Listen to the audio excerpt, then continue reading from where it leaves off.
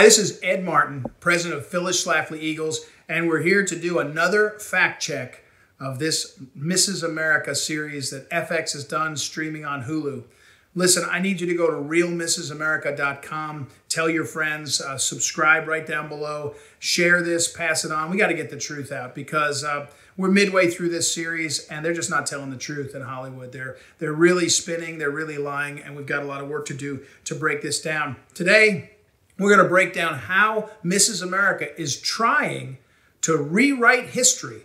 With history in front of them, they can see they're rewriting it anyway to try to make the feminists look good and positive and upbeat and all the rest. Let's take a look. You know, Mrs. America decided to, use history. There is a famous debate between Fred and Phyllis Schlafly on one side and Marc and Brenda Feigen-Fasteau on the other side. It was a big deal. It was quite a thing, and it really played out as a big pivotal moment because you'll see on the original video, which we have in our archives at the Phyllis Schlafly Center in St. Louis, you'll see the reality of what happened, the history of what happened in black and white, actually in color. And what Mrs. America tries to do is put into Hollywood Technicolor just lies and lies and lies. You know, when you break this down, I think you'll be surprised, but there's even more there. But let's start. Let's look at this first clip. First, let me introduce Brenda and Marc Feigen-Fasteau. Brenda Feigen-Fasteau is 30 years of age. She is a graduate of the Harvard Law School, the full-time director of the American Civil Liberties Union's Women's Rights Project, and a strong advocate of the Equal Rights Amendment. Her husband is Marc Feigen-Fasteau. He is 31, also a graduate of the Harvard Law School. He is a lawyer and is now putting together a book about male sexual stereotyping. On the other side of the issue are Phyllis and Fred Schlafly. Mrs. Schlafly, a housewife and mother of 6, is the head of Stop ERA, a national organization which opposes the Equal Rights Amendment. Mr. Schlafly is a lawyer, and he strongly supports his wife's efforts. Now, I am told that Mrs. Schlafly ran for the Congress twice in the state of Illinois. That's right. And lost both times. She thanked all the people who voted for her, and her husband thanked all the people who did not vote for her. Right, Mark, yeah. I'm Mark. Yes, Tom, right. So the ERA has been ratified by 33 states so far.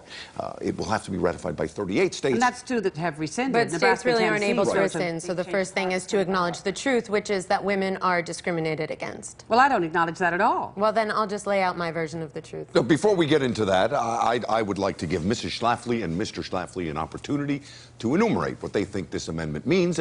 You know, the setup of this debate was pretty great. You'll see there, at least it was factual. There's these two couples. They have real dynamism.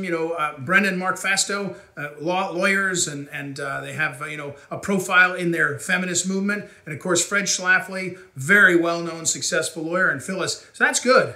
But then they show at the very beginning, as if it's true that this Brenda Feigen-Fasteau is nailing all these points. It's actually the opposite. When you see what it was like when the debate started, Brenda Feigen-Fasteau is fading into the furniture. She's not coherent in her arguments. And the feminists here in Mrs. America try to say, look how strong she was and how Phyllis was not. Watch, I'll show you how the exchange really went. Let's look. Now, the Equal Rights Amendment has been ratified by about 30 states, give or take a couple. What is the actual number here? 32 or 33. 33 states so far. That's 2 that rescinded, Nebraska and Tennessee. But states really aren't able to rescind, so. Before we get into that, it will have to be ratified by 38 of the 50 states. That's what the fakers in Hollywood are doing. It's really despicable. You know, these people that think that they're doing something noble. Kate Blanchett's doing interviews about how she came to understand Phyllis Schlafly. This isn't noble. They think that by making feminists look prettier and smarter and more dynamic, that they're doing some service. They're actually deceiving the viewers. It's dishonesty.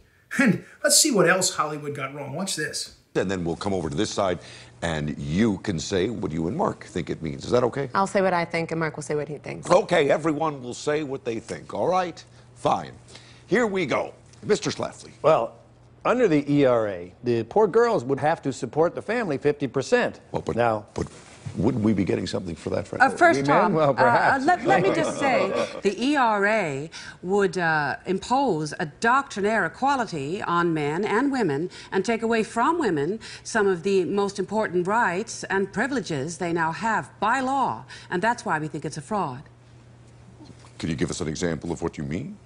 Well, for example, under our current system, in a case of a breakup of marriage, the mother gets the children. Now, who wants to trade that in for a so-called equality whereby each parent gets one child? The ERA does not say that in the case of divorce, each parent gets one child. Oh, yes, it does. It says you have to interpret things absolutely equally. Well, what if she has one child? Would it be cut in half?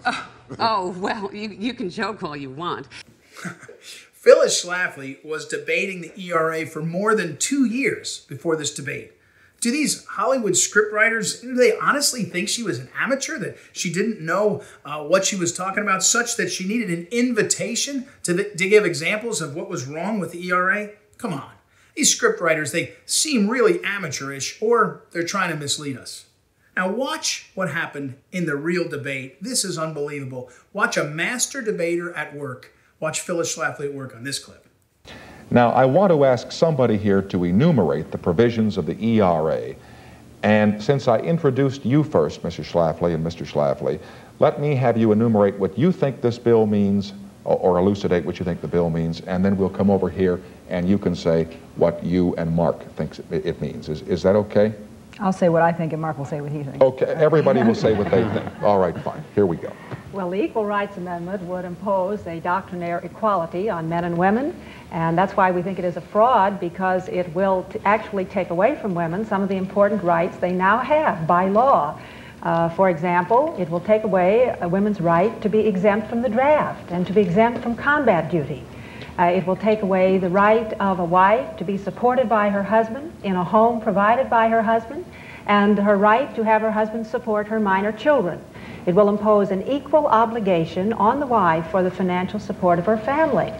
In addition to that, it would wipe out all of the protective labor legislation on the books, which is very necessary and of benefit to working women who work in industry and do manual labor. See that? The real Phyllis Schlafly, she was ready with a whole list of examples of how ERA hurt women. And most of the reasons that she listed right there, one after another, they were never addressed by the Fastows in the debate. I've watched the original video of it. And they certainly weren't, those reasons weren't addressed in Mrs. America, the series. Now, defenders of Hollywood, they'll say, well, you have to cut things out of a series. And Mrs. America, they couldn't cover everything for the sake of time. Well, if that's true, why do they have to make up stuff? Watch this clip. This is totally made up. It's fiction. Watch. I mean, the courts would decide, as they did with a recent Washington, D.C. case, where 3 children were given to the father, and the mother had to pay child support. What was the name of the to say case? That was an advance for women. But the larger issue is that the ERA erodes the institution of marriage, not just in divorce. The case?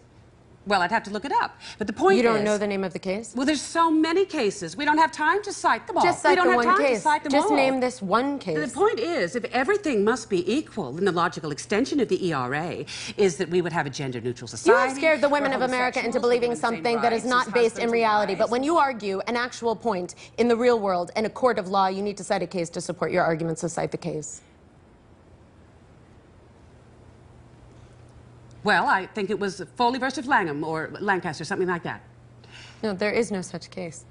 Oh, yes, there is. But you see... Did you just make up the I'm case? not a lawyer. No. I'm the wife of a lawyer, and I really do think that's more fun. Well, And listen, I doubt we're going to get to agree on this at all There today, is so no we should just hang on move fact. on. The fact is there is no Foley versus Langham case. Also a fact is that you are not really a housewife.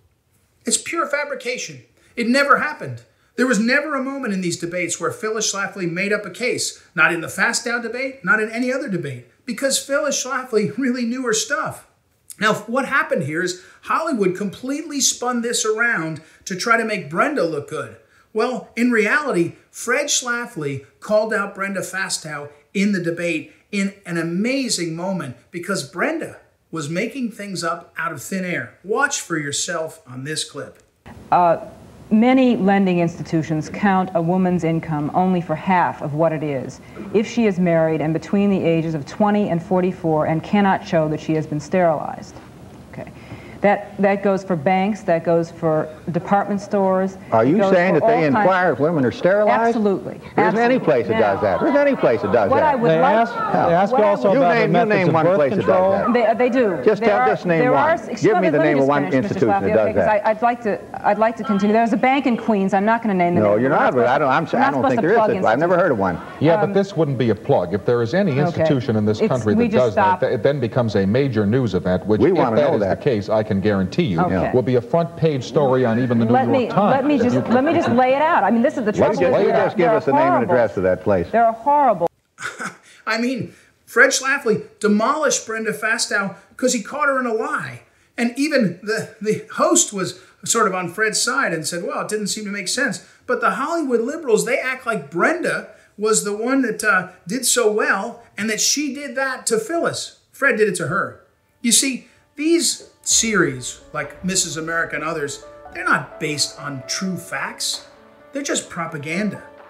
Fred and Phyllis Schlafly, they had a loving marriage of 43 years. There wasn't people who investigated her background as part of interviews and trying to put her on the spot. Even her biographer, they never found anything that looked anything like what this series is trying to do. If Cate Blanchett, who's spent her big career and stature and lots of money to do this series, if she thinks otherwise, she should come to St. Louis. She can go to the Phyllis Schlafly Center's archives and she can see the videotapes of the debate and all the different moments in Phyllis's life and Fred and Phyllis's life together, and she could get a sense of that. In fact, if she comes to St. Louis, I'll personally let her in, give her a tour, show her all this wonderful documentation is. Until then, if Cate Blanchett doesn't want to tell the truth, she might as well be writing for Saturday Night Live. That's what it looks like. That's what it sounds like. It's a joke. And that's all that she's good for if this is what she thinks is the right thing to do. Leave the history of Cate Blanchett to professionals and stop rewriting the history of Phyllis Schlafly. We'll continue to bring you the truth about Mrs. America. Please like and share and subscribe right here, and make sure to pass this on to your friends. We got to get the word out about the truth of Phyllis Schlafly, the real Mrs. America, and fight the Mrs. America propaganda that's been growing. Please, again, go to realmissamerica.com to find out more, and I'll talk to you again very soon. Thank you.